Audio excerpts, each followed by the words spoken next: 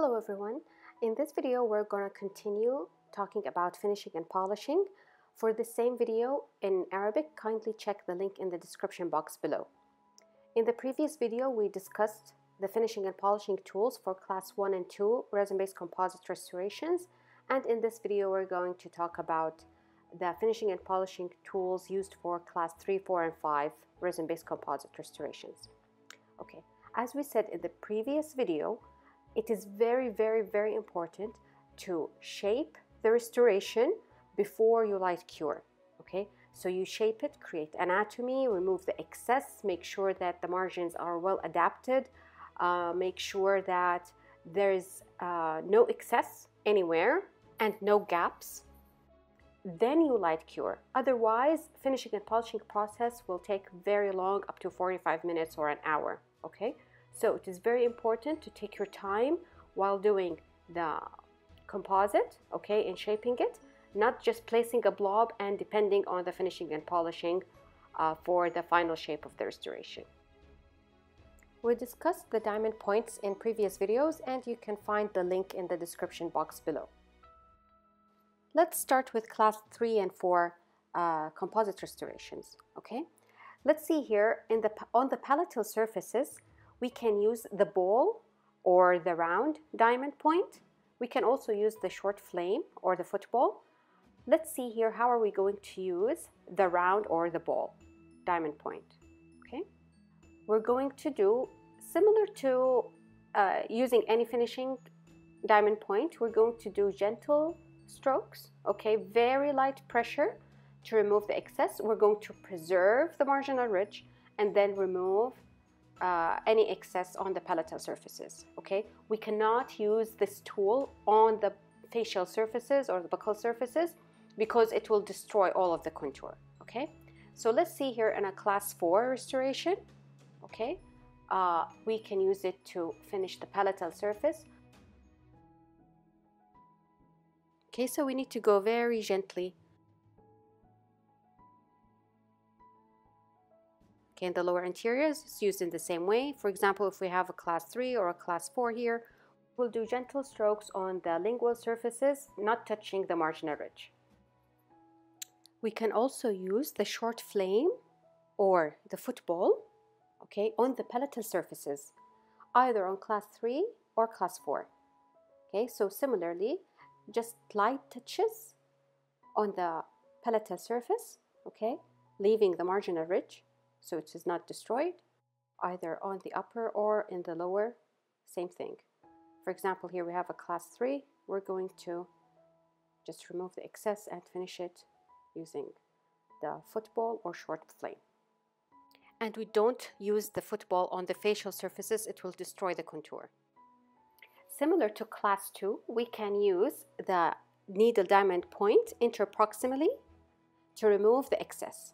For example, here we have a class 3 with excess in the margins, so we gently remove the excess, very gently.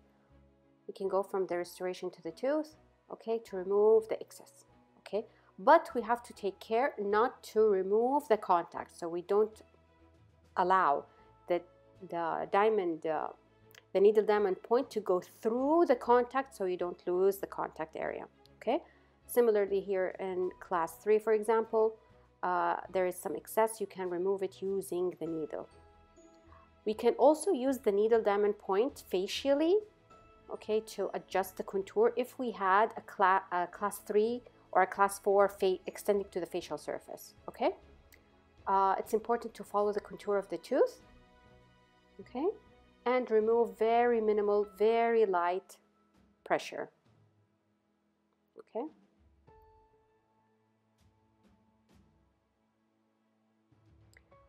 also we can use the needle diamond point to finish class 5 restorations, especially around the margin, but we need to take care not to destroy the gingiva. Okay, so very light touch, very light pressure to remove the excess around the margins and on the surface of the restoration.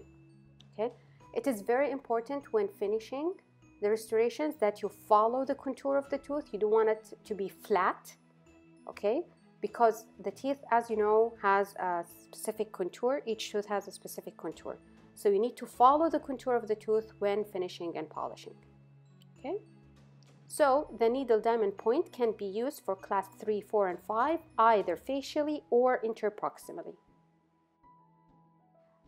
Similar to class 1 and 2 composite restorations, the finishing and polishing strips can be used for class 3 and 4 restorations interproximally, but also we need to take care not to remove the contact area.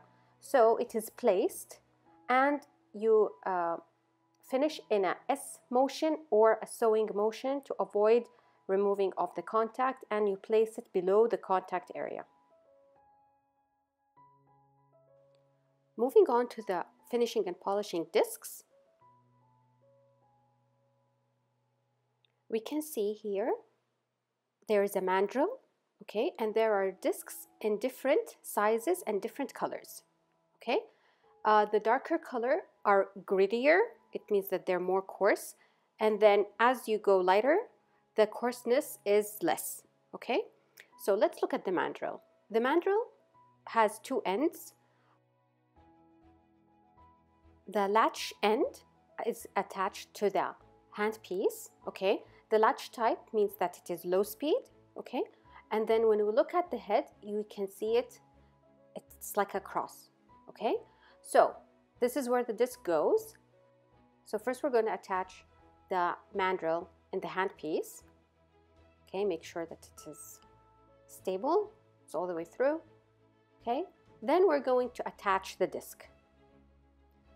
The different disc kits come in different colors, but as a rule, the darker is the more grittier and the lighter is the less grittier.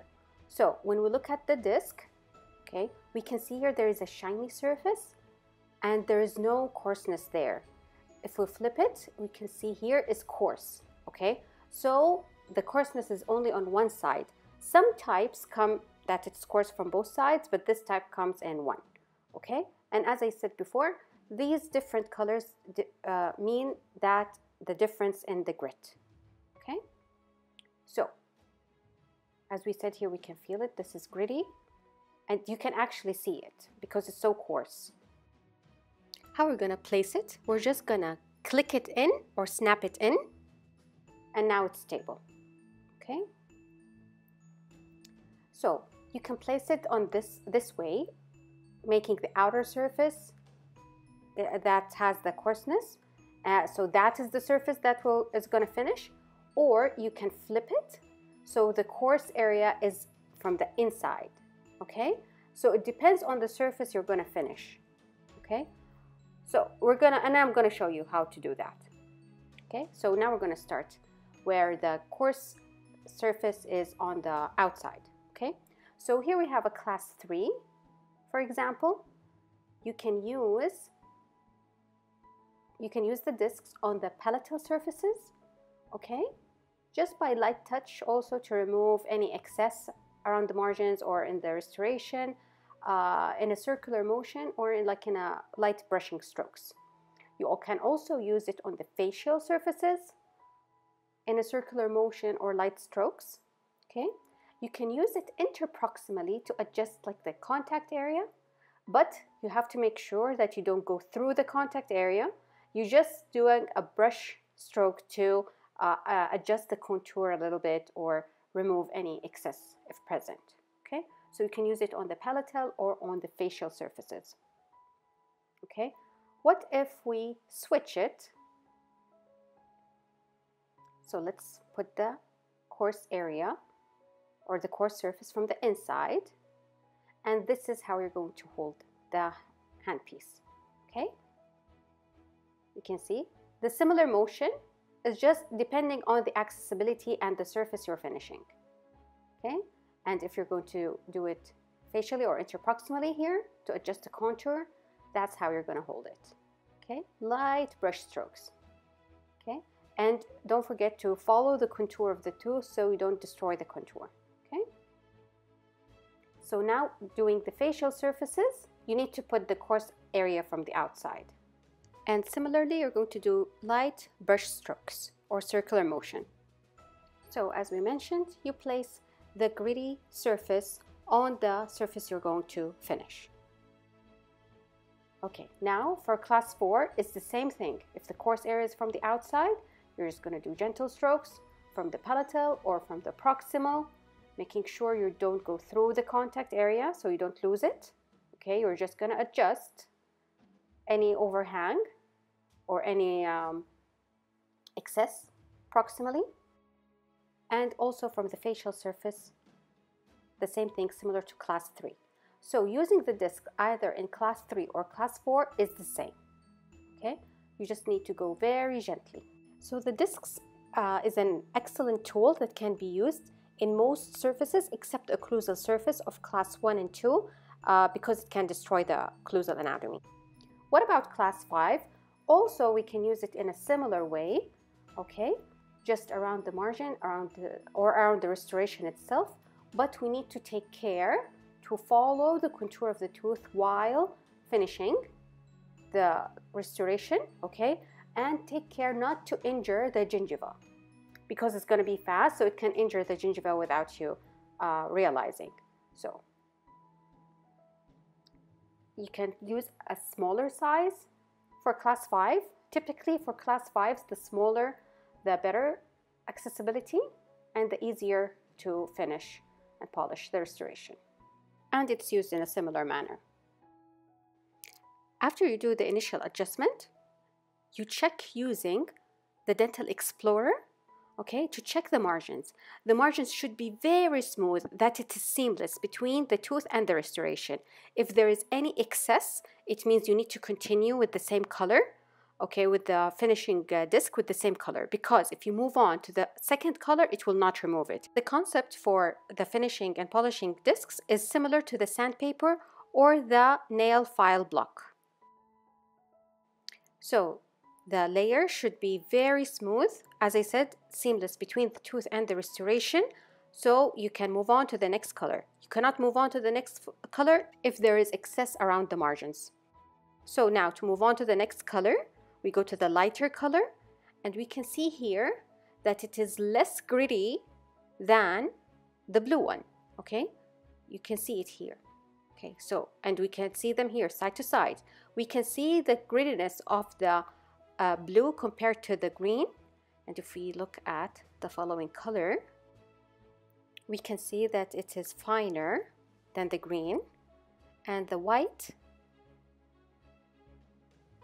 over here, you can see that it is even finer than the yellow, okay?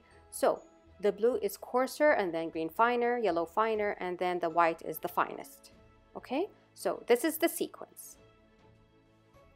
From dark to fine, regardless of the colors, because as we said, that different companies come in different colors, okay? And if we look closely here at the white, we can see that it is very fine, that you cannot see anything there. And usually in most kits, the yellow and white is for polishing. For example, your restoration did not need a lot of finishing, so you don't need to start with the blue. You can immediately go to the green and then yellow and white, okay? So use only 3 of the colors. So the color you start with is really about how much excess you have on the restoration. Let's say you started with the blue. Can you skip a color and go to the yellow immediately? No, you cannot skip a color. You have to go in sequence. Otherwise, the restoration will not be properly finished and polished. That's how the discs are used. Okay, let's say you want it to be more lustrous. You can use the composite polishing kit. These are the rubber points. So let's start with the torpedo or the flame. Okay, I'm going to insert it in the low speed. As we said, usually the polishing kits or polishing tools are always low speed, okay? So let's see here in class 3, we use the torpedo or the flame on the palatal surface, similar to the flame diamond point, okay? So either class 3 or 4, you can use it similarly on the palatal surfaces, okay? You just need to take care not to use it on the facial surfaces because it can destroy the contour. Okay, let's go to the cup. Okay, the cup, you can use it on multiple surfaces. You can use it either on the palatal surfaces, okay, of class 3 and 4, and you also can use it in circular motions on the facial surfaces of class 3, 4, okay, and you can also use it to polish class 5, okay, and don't forget, always you have to follow the contour of the tooth, okay. Moving on to the wheel. Okay. The wheel, you need to take care. For polishing the palatal surface is fine. You can use it for class 3 and 4, no worries. Okay. According to the accessibility, you can hold the tool. Okay. When using it on the facial surfaces, you need to take care because it has a convex surface or convex tip. So you need to take care while holding the tool, okay, to remove the excess without damaging the contour of the tooth. Okay, so you can use it in class 3 and 4 in this manner. Okay, gentle circular motions or light brush strokes. You can use it also interproximally to polish the contour. And you can use it also on class 5s to polish it. Okay, just take care of the angle that you hold the tool with.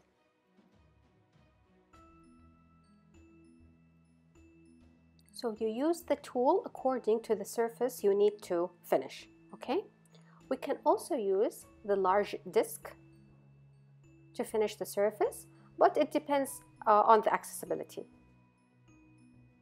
Okay, so